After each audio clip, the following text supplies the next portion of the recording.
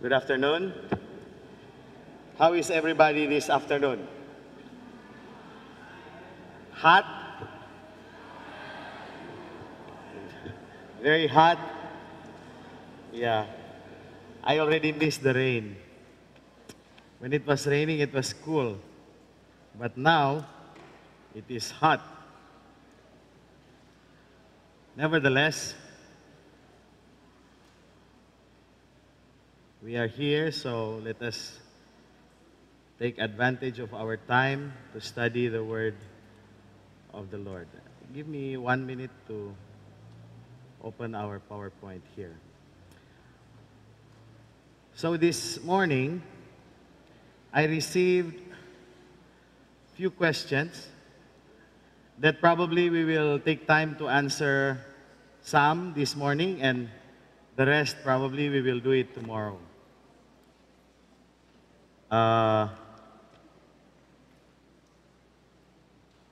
We have 9 questions here, but I'm going to choose related questions that we want to try to discuss. Number 1 question says like this. These 2 questions have the same connotation. Is the SDA religion the right religion? The Seventh-day Adventist, is it the right religion? And so, what is different in your religion to my religion? I want to know. These are 2 separate questions, but I think are addressing to one particular question, an inquiry about what the Seventh-day Adventists are. As we all know that if I were to answer quickly, I will just say you can find out more about the Seventh-day Adventist on the internet. Just search in Google. Maybe I don't want to do that. I just want to give a brief overview, and if you are still not satisfied, you may take time to meet me, and then we can talk a little more. Okay, so let's see. What is actually the Seventh-day Adventist Church? The Seventh-day Adventist Church is sometimes listed outside of the Christian denominations because they have some specific beliefs that are not in the list of doctrines or beliefs of other Christian denominations. But they share many similar beliefs, such as the one that you are reading on screen now. The SDAs believe in the 6 days creation, fall of mankind in the Garden of Eden, original sin, virgin birth, the finito of Christ, the nature of Trinity, belief in Satan as a rebellious being, God's inspiration of the authors of the Bible, the inerrancy of scriptures, resurrection of Jesus, salvation, and others. Another list here is that we believe that God is sovereign creator. We believe in the Trinity, as mentioned just now. Scriptures are inspired. Jesus Christ is God. Holy Spirit is personal being. So all of these are the same with the majority of the mainstream Christian world. We hold the same beliefs. What makes us different with other Christian doctrines, other Christian denominations are this. We have major differences. We believe in the spirit of prophecy. We believe that Mrs. Ellen Gold Harmon White, is recognized as one who received the gift of prophecy. And then it states in our beliefs that the written works of Ellen White are a continuing and authoritative source of truth, which provide for the church comfort, guidance, instruction, and correction. Okay, we believe that we have the spirit of prophecy.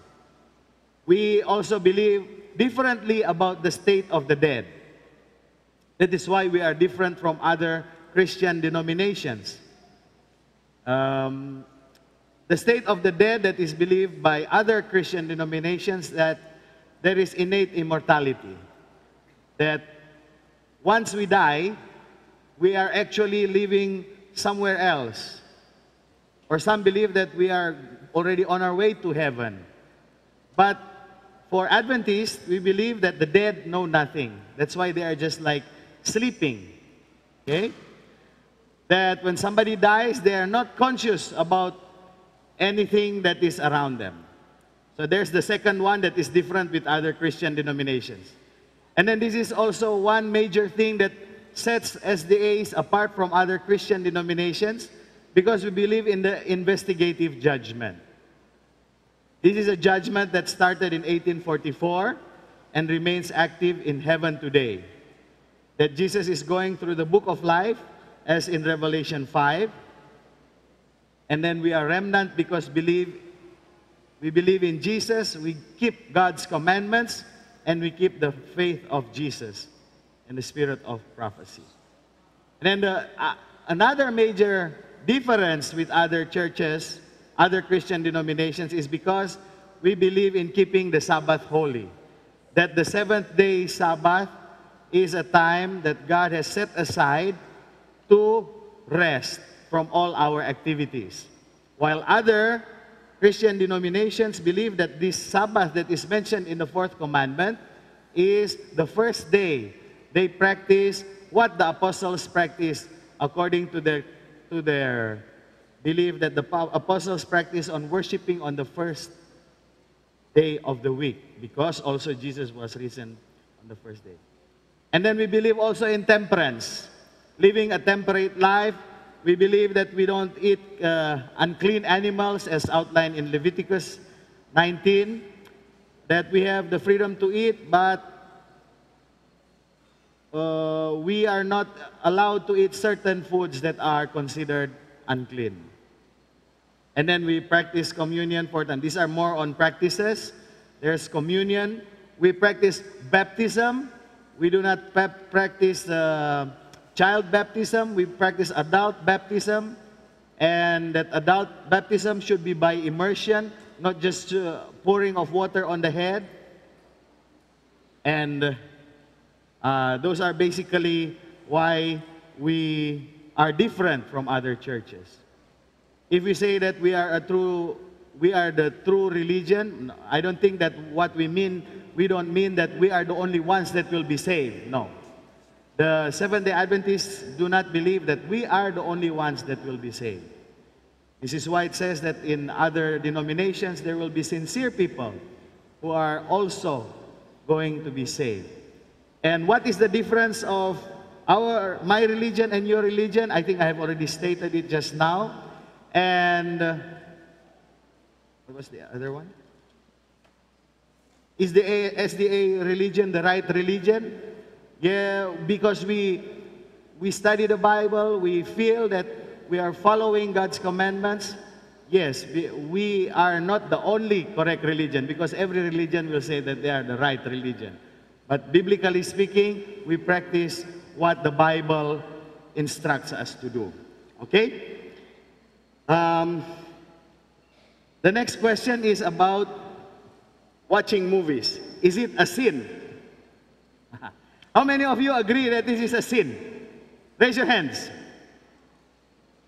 Yeah, I only see very few. 1, 2, 3, 4, 5, 6, 7, 8, 9, 10. 10. How many of you believe that watching movies is not a sin? Raise your hands. Okay. Hold it there. Hold it there. Hold your hands up. Okay. Put down your hands. Those are Adventists. Oh, it's more than half. Okay, let me see again. Who among you believe that watching a movie is not a sin? It's not wrong. It's okay. Raise your hand. Okay. Put down your hands, those who are non-Adventist. Wow. Ang dami. Okay. Well, you can put it down now. Now, let's talk about this for a while. As I mentioned just now when I shared my experience, I felt that watching a movie is a sin. I was brought up in an environment that dictates that watching movie is a sin. Although I have committed that, I have watched movies in the, as what I have told you, I still believe that it is not an appropriate thing to do. Okay? But it is not a measure for you to go to heaven or not. However, it is a measure of how I show my obedience to God's words. Why? Because like this. If you will go to internet, you will see statistics that say that the violence in movies is very damaging to us. But you may tell me, but sir, but we will just choose the nice movies. Tell me one nice movie that you can mention that is showing now.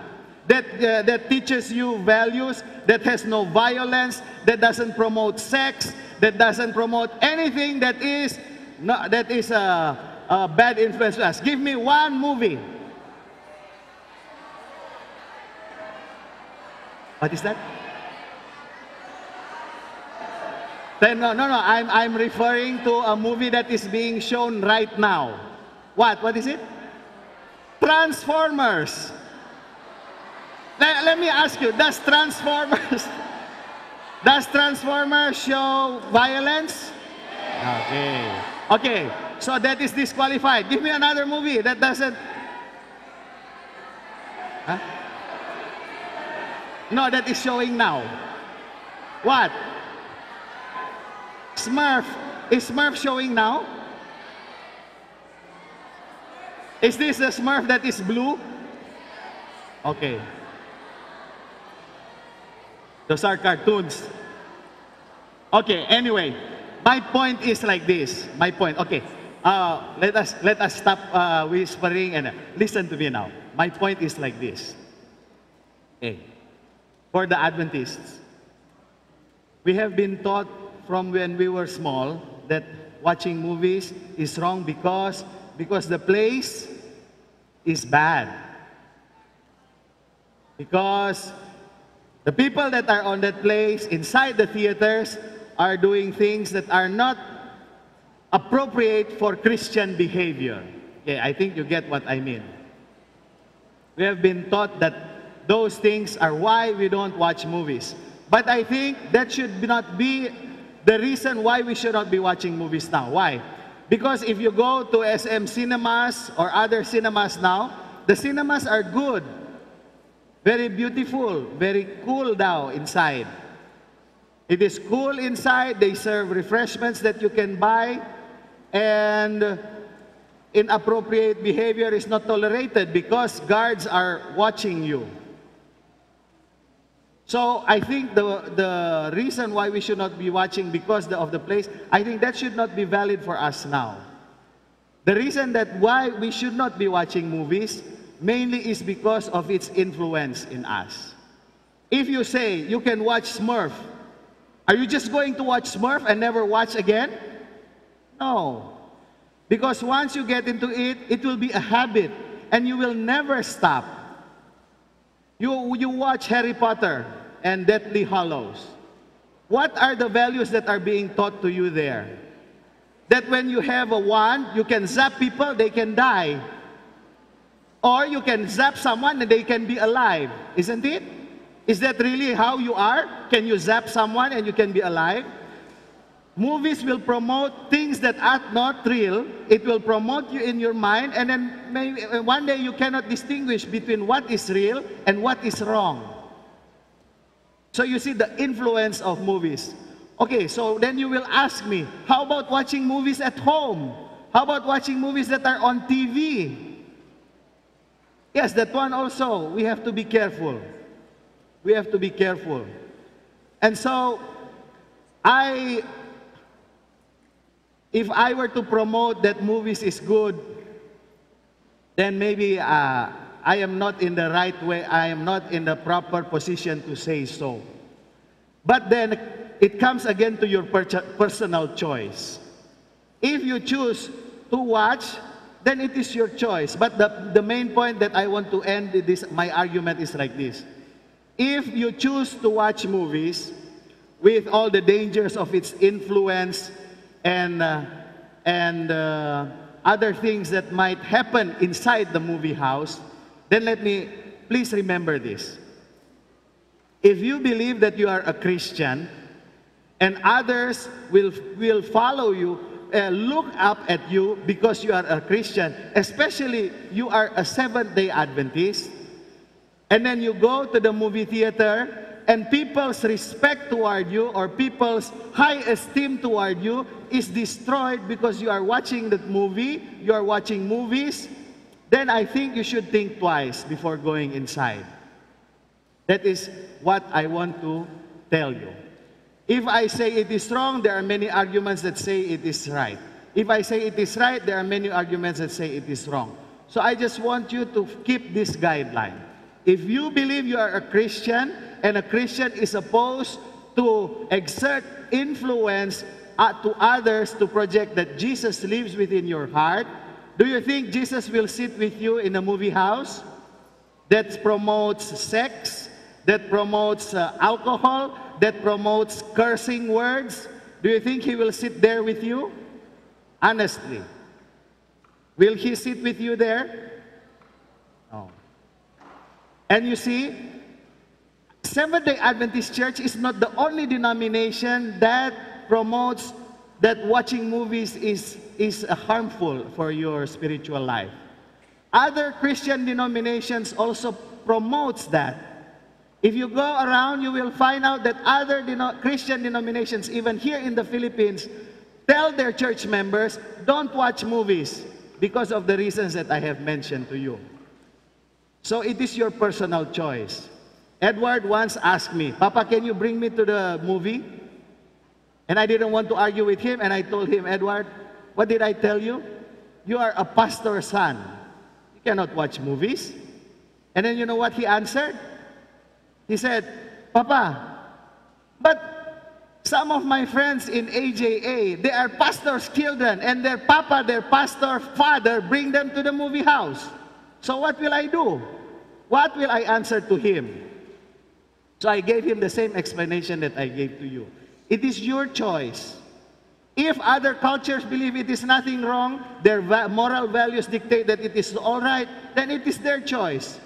But for me, I gave my choice to Edward, to my family. And for you, you take your choice. If you believe you can still become a true Christian that finds your identity in Christ by watching, by going there, it is your choice. Okay? If you want to argue with me, you can argue with me in the office. Thank you. Okay.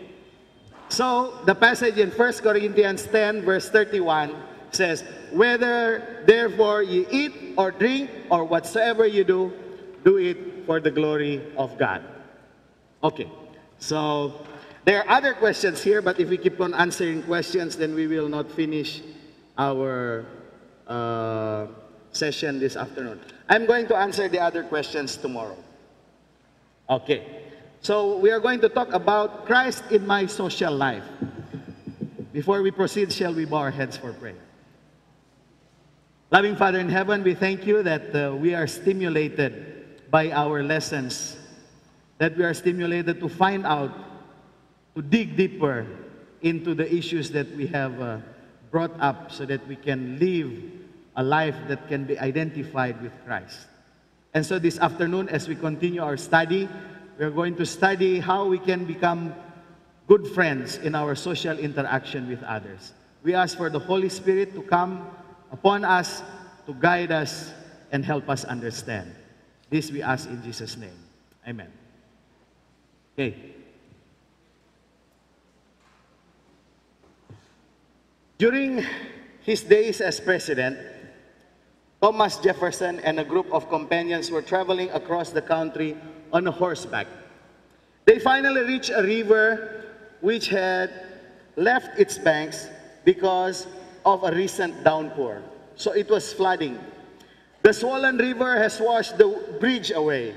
And so each rider was forced to go on the river on a horseback, fighting for his life to cross the river. The very real possibility of death threatened each rider, which caused a traveler who was not part of their group to step aside and watch the others cross. After several has plunged into the river and started their perilous journey across the river, the stranger came to President Jefferson. And then he asked President Jefferson to carry him across the river. The president agreed without hesitation. And so the men climbed on and they crossed. After making it safely to the other side, the stranger slid off the back of the saddle onto dry ground. And then one of President Jefferson's companions asked him, Tell me why did you select the president to ask this favor of?" The man was shocked, admitting that he had no idea it was the president who had helped him. And he said, "All I know is that on some of your faces was written the answer no, and some of them was the answer yes. His was a yes face." His was a yes face. This is talking about our social interaction with others. This is beautifully illustrated in Matthew 9, verses 10 to 13. This tells the story of Jesus having dinner at Matthew's house. Many tax collectors and sinners came and ate with him and his disciples. When the Pharisees saw this, they asked his disciples, "Why does your teacher eat with tax collectors and sinners?" On hearing this, Jesus said, "It is not the healthy who need a doctor, but the sick. But go and learn what this means. I desire mercy, not sacrifice, for I have not come to call the righteous, but the sinners." So here, Jesus gave a good example that we should be friends to everyone, whether these friends, these people that we are making friends with, whether they know Jesus or not, whether they are sinners or they are like saints. But we should not limit our relationship to the people that we already call friends. This is the main idea that we want. However, there are some passages in the Bible that will instruct us how to choose the people that we will interact with. When we talk about social relationship, this is something that cannot be removed from humans. Humans are social beings. Humans are social beings. And so you see, because of the social being, there is always a need to interact with somebody else. What will happen to you if from your classroom, you are requested by your teacher to leave the classroom, and then she will ask you to go inside a small room which is dark and you are alone? What will happen to you in the first 5 minutes? Maybe you will be okay. How about after 30 minutes? You will not be okay. Why? Why won't you be okay? Because you start to feel lonely. There's nobody else in that room except you and the chair and the darkness. What will happen after 1 hour? You will feel like you will become crazy. And if that goes on for the whole period, that means the teacher is very cruel. I don't know. I hope that we do not do this kind of punishment. But this kind of punishments usually are very useful in dealing with people who cannot comply. This is being applied to prisoners, to inmates in the jail systems. If they commit a very big crime within their community in the prison, they will be put into isolation, sometimes for 1 day, sometimes for 1 week. And so humans are social beings. We need to interact with other people. Wikipedia defines social interaction as a relationship between 2, 3, or more individuals. Social relations derive from individual agency, form the basis of social nature. Now, you will understand why you cannot help it if you do not talk to your friend on the side. Yeah? Because you are social creatures, you desire to interact. And this is an interaction between 2, 3, or more people. And in many ways, Jesus always took the chance to promote a healthy social relationship to his disciples. Jesus, in fact, was probably a behaviorist. He was concerned with our behavior as manifested in our relationship to God and to others. Whenever Jesus commands his disciples to love, the word agape is used. The word agape is to describe God's attitude toward Jesus, as well as his attitude towards human race. And this type of love is expected of Jesus' followers towards other people as well. There is a quotation from Hogg and Vine. Hogg and Vine writes about this. Christian love. Christian love, whether exercised toward brethren or toward men generally, is not an impulse from the feelings. It does not always run with the natural inclination, nor does it spend itself only upon those for whom some affinity is discovered. Love seeks the welfare of all. Romans 15 verse 2. And works no ill to any. Romans 13 verses 8 to 10. Love seeks opportunity to do good to all men, and especially toward them that are of the household of faith. Galatians 6 verse 10. So you see, Jesus is always asking us to show mercy and compassion, that is agape, in our social relationships. Your feelings and desires at that given moment are irrelevant. What is relevant there is your mercy, your act of mercy and compassion. And so,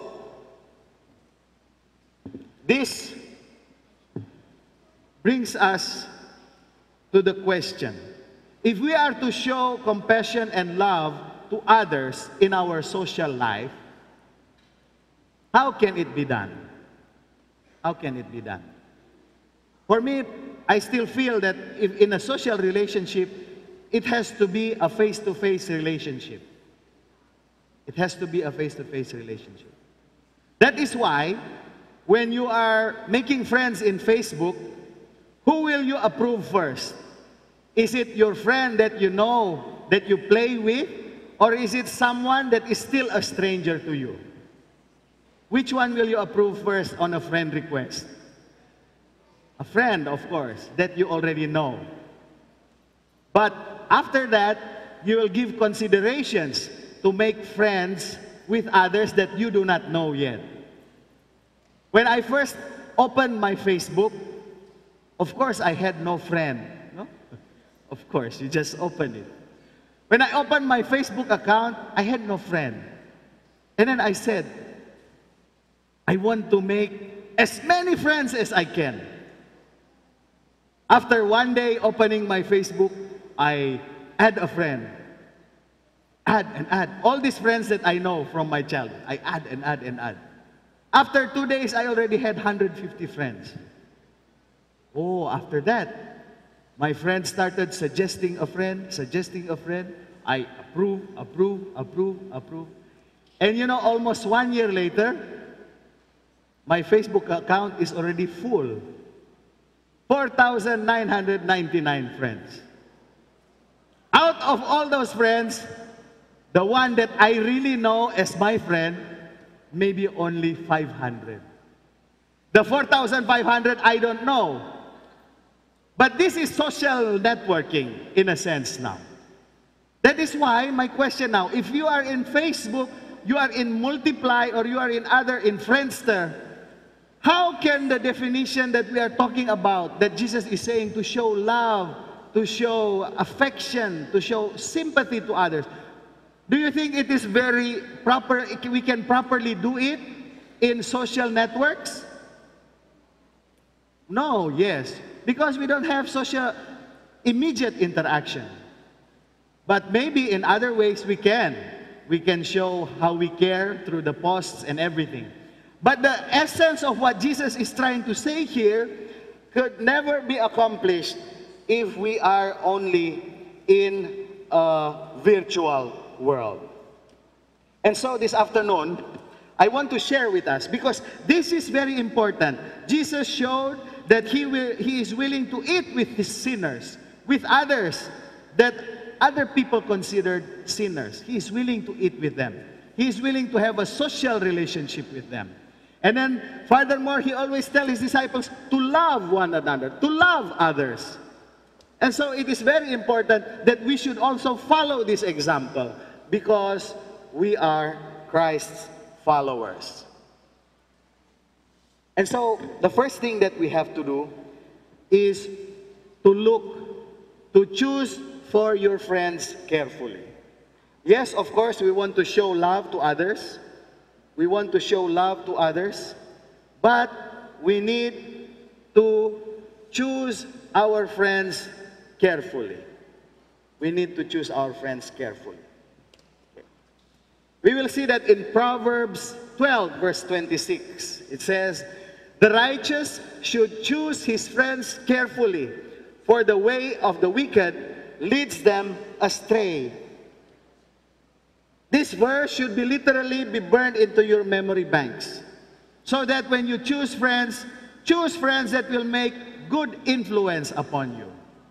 I know in our age, we are many times faced with peer pressure. Maybe some of our friends who are older than us, who are more experienced than us, they will ask us to join their network of friends. And probably these friends are not good influence to you. Maybe they want to take advantage of you. Maybe because they notice that you have a lot of money given by your mom and dad every morning. Oh, and then your friends notice, oh, maraming pera pala to. Especially if you are new, no? You are new in the school. And they will say, oh, magkaibigan na tayo. Bili ka muna ng C2. O, bili ka muna ng C4. Sorry. Is there a C4? C2. Oh, C4. Sorry. Anyway, something to drink. Buy us something to drink. They take advantage of you. Or, they give you bad influence. They say, oh, let's go at the back of the gym. Oh, ano meron dyan? Meron ako dito, oh. Not cellphone, something else. He will ask you to go there, and he will say, sige, try mo. It's okay. Just like what I did alone with you remember my story about when I tried that cigarette? Those are bad influence. Friends that give bad influence. Therefore, you have to choose your friends carefully. And then we see that there are benefits in choosing good, godly friends. Proverbs 11:14 says, "Where there is no counsel, the people fall. But in the multitude of counselors, there are safety." That is why you need to choose good friends. Do not choose friends that will inspire you to become bad. Become bad. There is another one. The third one. He says that, as iron sharpens iron, it is fascinating that when two people interact, they can be like iron sharpening another iron. A true friend that gives you good influence, that is a godly friend, can keep you sharp in the spirit. He or she can always remind you that you are already not on the right track. You are already going off track. So it is like iron and iron, sharpening. As iron sharpens iron, so a man sharpens the countenance of his friend. Proverbs 27, verse 17. And then another is that Do not be unequally yoked with unbelievers. Do not be deceived. Evil company corrupts good habits. Awake to righteousness and do not sin. For some do not have the knowledge of God. However, I want to just point out something in this passage. Maybe most of you will be thinking, if Jesus said that we should mingle with others who are sinners, then why is this passage saying this? Of course, I am not trying to promote that you will be exclusive only to friends that are maybe your church mates or maybe because you're classmate. But because of the other warnings, you have to choose good friends.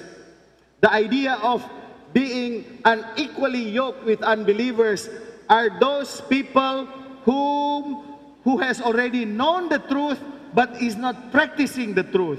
That means they do not believe. And this is what I want to define here as unbelievers. They know what is the truth, but they do not want to practice the truth.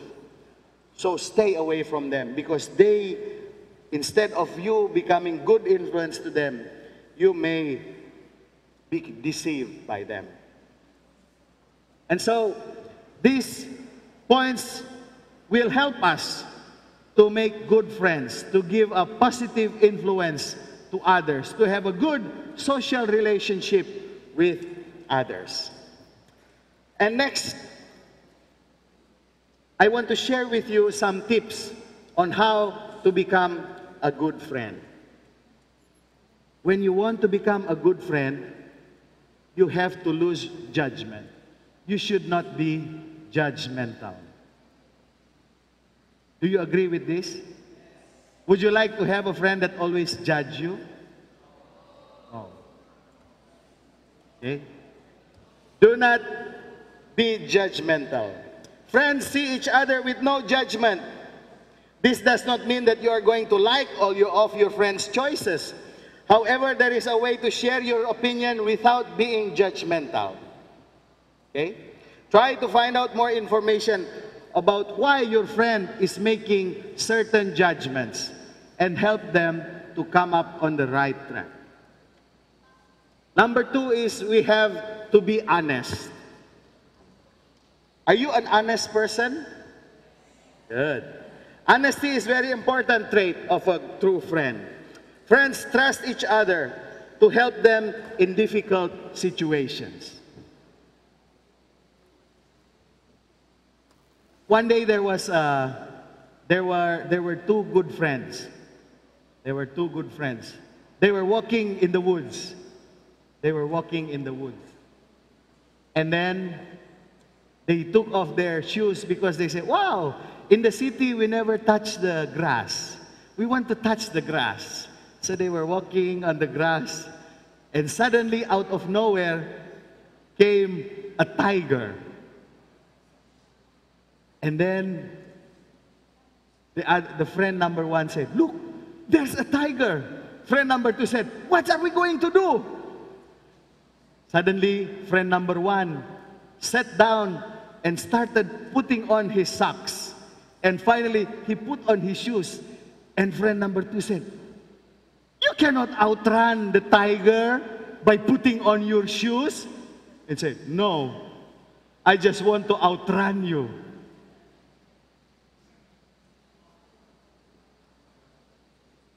They cannot outrun the tiger, but friend number 1 put on the shoes to make sure that he can at least outrun friend number 2. In case the tiger hits them, at least his friend will be the first one to be eaten. Be a good friend. If you are a friend, you have to be honest to your friend.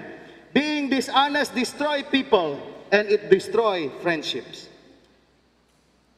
Number 3 is you have to listen. Listening to your friends can help you grow closer. And listening in this sense is also sharing, lending an ear. Lending an ear. Sometimes when we have friends, we take them for granted.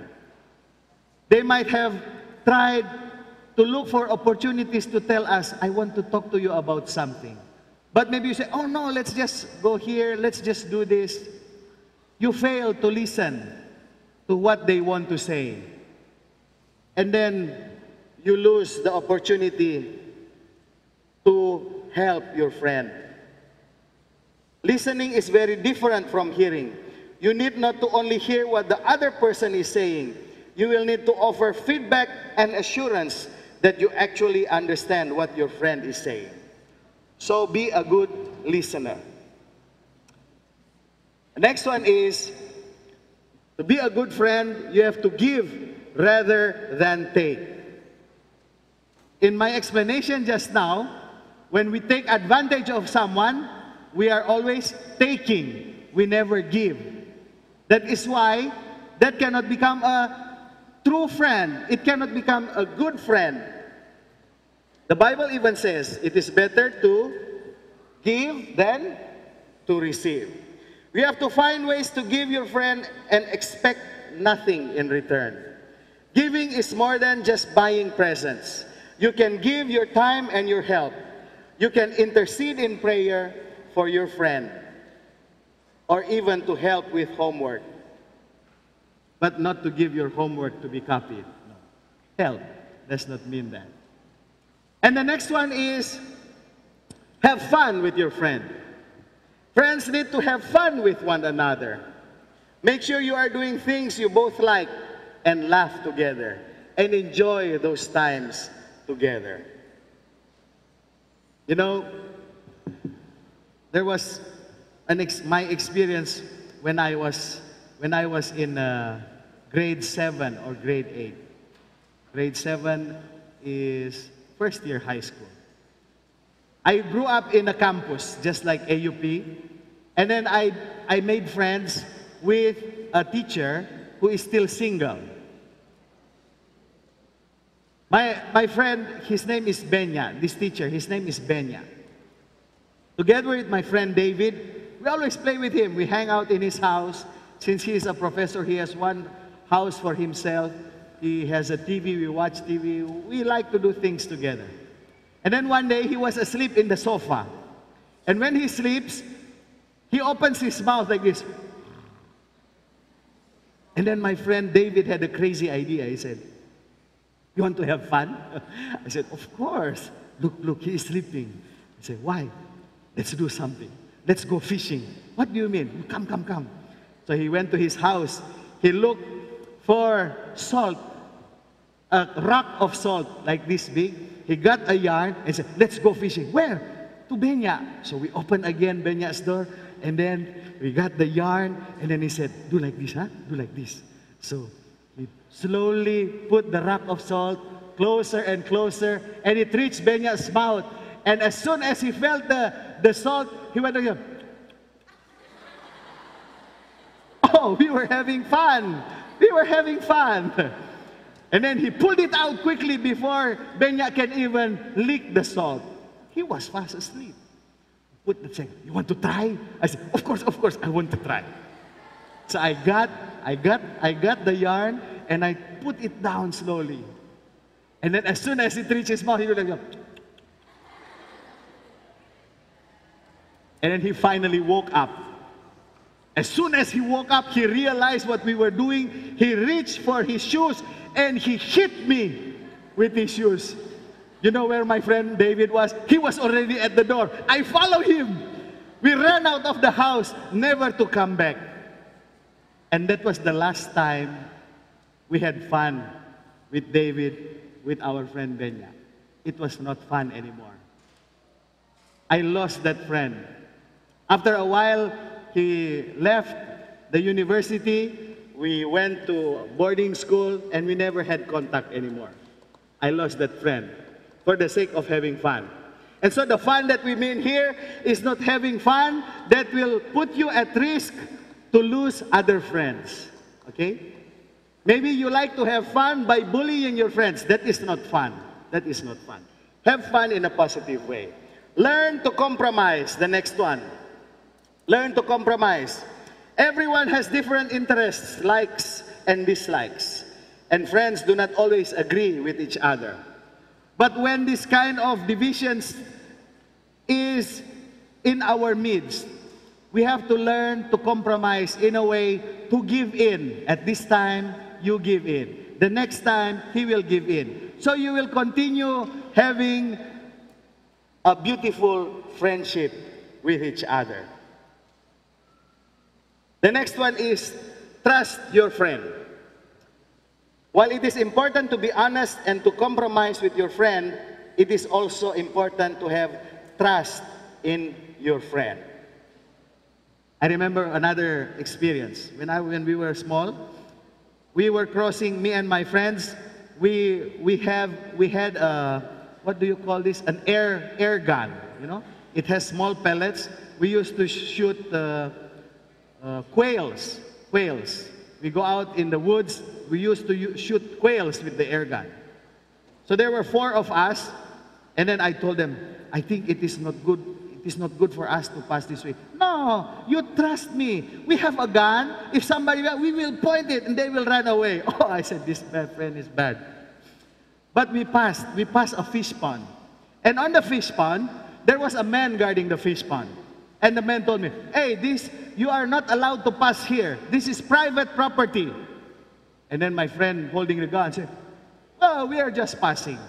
We didn't know that the previous night, there were thieves who came to the fish pond and stole all the tilapia in the fish pond. So this man who was guarding is very suspicious of everyone, especially we are holding a air gun. So he shouted at us the second time. And I told my friend, come, let's go back. And our other friend said, yeah, let's go back. But since the friend holding the gun was the biggest, he said, no, let's continue. We continued. And then the man shouted for the third time, I said, you cannot pass this way. He came down from his hut carrying a bolo and started running after us. When I look at the bolo, oh, I ran. I saw all my friends also already ahead of me. I started running and running and running. There were bushes I just ran through. Finally, I realized I was already lost. And I was still afraid because the man was still running after me. What a friend I had in that friend. They left me, and then at the beginning he said, trust me. Be supportive is the next one. Sometimes a friend just needs a shoulder to cry on, or a cheer from the audience. I am glad you are supportive to our friend just now who sang. That was my first time to see you clap. Yeah? Why did you clap? Very good. You wanted to support him. Although I think we are not allowed to clap in this church. But anyway, be supportive. When your friend says he or she is running for office, for example, in the student government, show him your support. Show her your support. When your friend is crying after her boyfriend broke up with her, be the shoulder for her to cry on. Okay? And then the next one is to empathize. Many young Christians confuse by being sympathetic and being empathetic. You know, there's a difference between this. Being empathetic means that you are able to put yourself in the other person's shoes. When your friend needs your support, you need to see their situation before their eyes. You need to look at it as if, what will happen if I experience it? Show empathy. The next one is to show touch. Touch. If you ever get a chance to go to National Bookstore, you will find there a book called The 5 Languages of Love. It was written by Gary Chapman. And one of the 5 languages of love is the language of touch. Touch is a valuable tool in growing a friendship, yet it is often overlooked.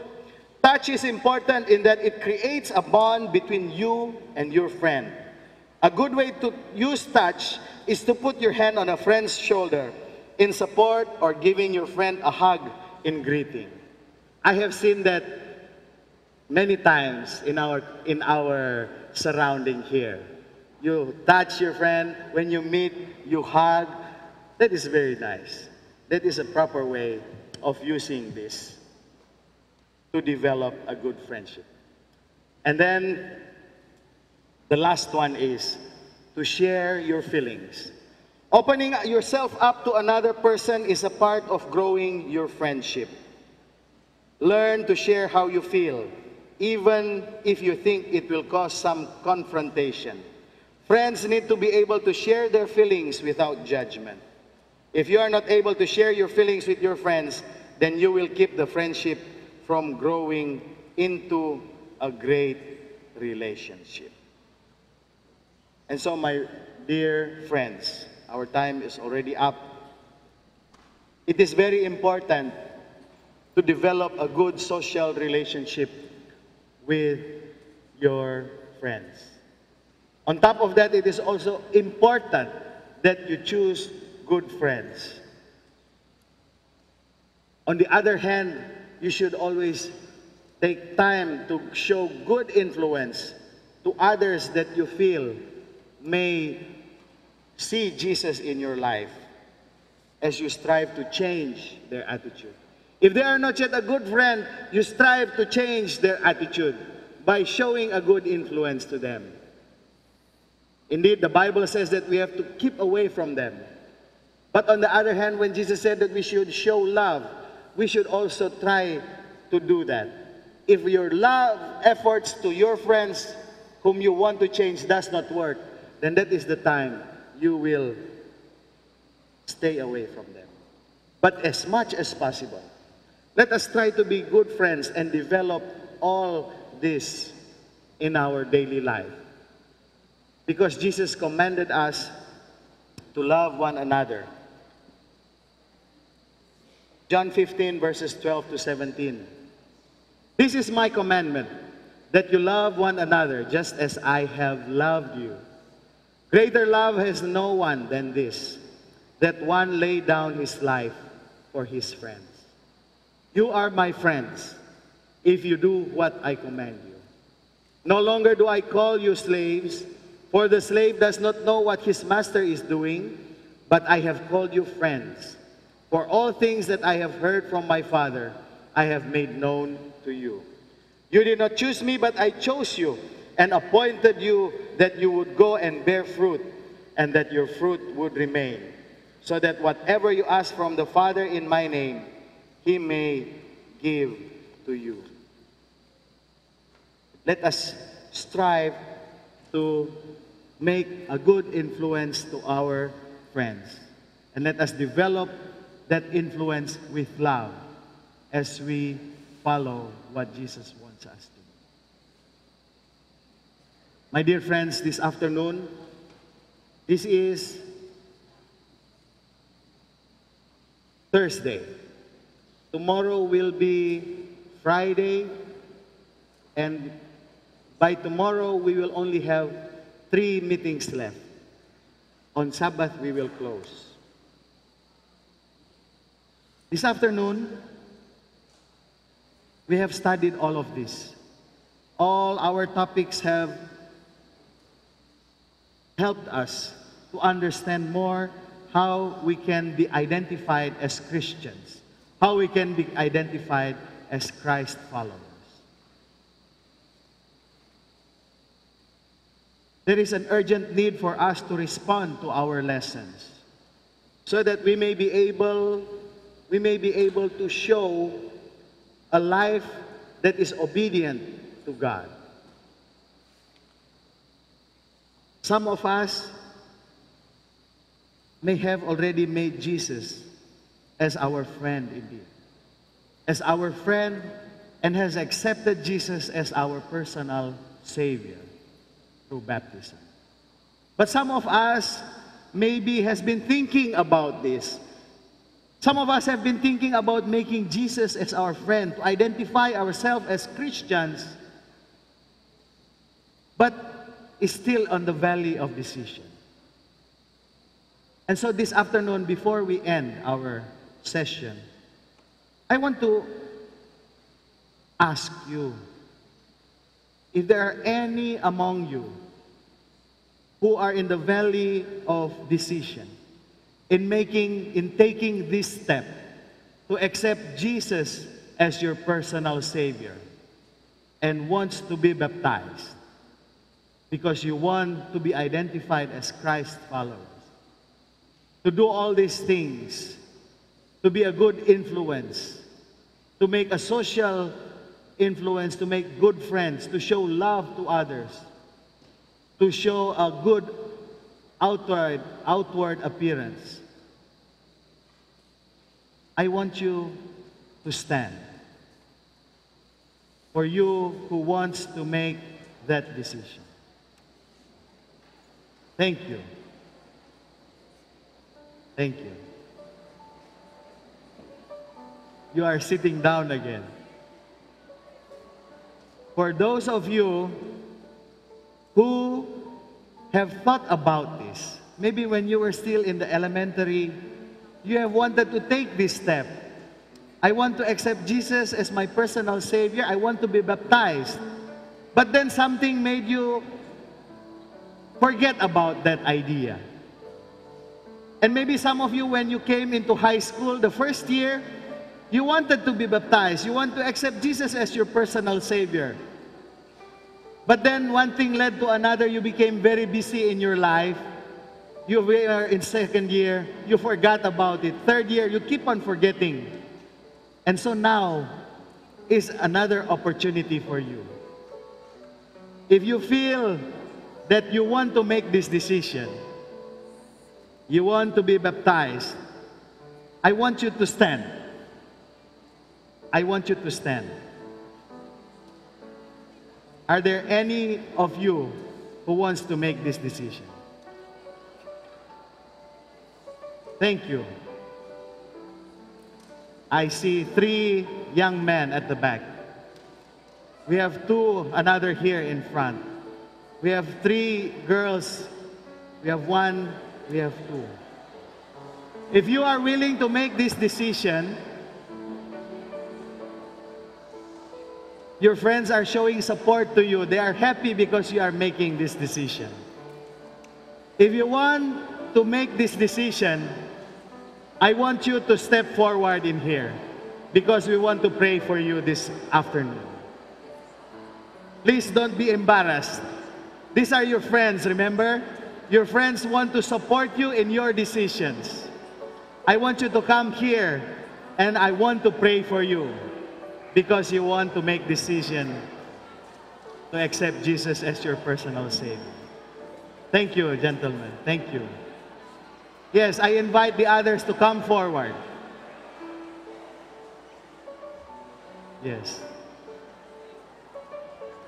Maybe some of you are still thinking, what is your question again, Pastor? I want to tell it to you one more time. Maybe there was a point in your life that you have decided that, yes, this is what I want to be. I want to become a Christian. I want to become a follower of Christ. But then you forgot about it. And nobody reminded you about it. Now I am reminding you again. This is an opportunity for you. If you want to accept Jesus as your personal Savior through baptism, I want you to come forward. I want to pray for you. Because Jesus has shown us that He loves us and He wants us to show love to others.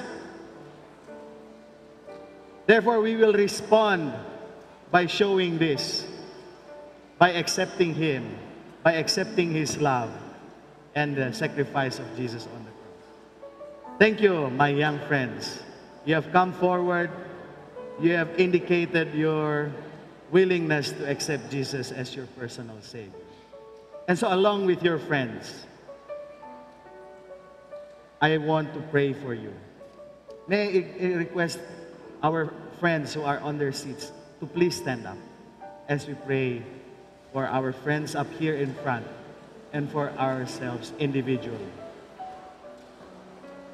Okay? Let us bow our heads for prayers.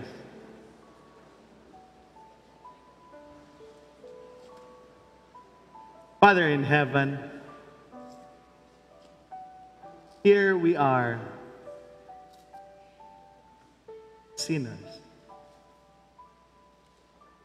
Throughout this week, we have studied many things. We have explored things that will help us to understand our identity as young people. And we don't want to find that identity in other places, but we want to find our identity in you. Because you are our Creator. You have created us, and you have many beautiful plans for us. As young people, we are continually growing every day. And we are learning many new things every day through this series of Week of Prayer. We have found that indeed we can find our identity in you. Because we are Christians. We are followers of Christ. I thank you that this afternoon, in response to your love for each one of us, our friends have come up to respond to my call for baptism. Yes, I believe my friends here, they have thought and pondered about this decision before. But maybe they have forgotten about it because nobody reminded them about it. At one point in life, they have wanted to be baptized, but they keep on holding it on. And I am thankful that they have taken this opportunity to come forward, to show their friends that, yes, I want to be identified as Christ's follower, and I want to accept Jesus as my personal Savior. I pray that you will bless their decisions now, dear Father. Ground it in their hearts, that their decision that they have made now, they have shown it to others. They are not ashamed to admit that they want to accept you as their personal Savior. Bless them now, dear Father. Give them the Holy Spirit. Help them. As we continue our last day tomorrow, I pray that you will continue to inspire our other friends who may still be in a valley of decision. Thank you once again, dear Father, for you are always showing your love for us. And thank you because Jesus has died on the cross for us to make salvation possible. Thank you for hearing and answering our prayers. In Jesus' name we pray. Amen. Thank you. So, thank you. Please, may I ask you to please remain after this on the left side over there. Thank you.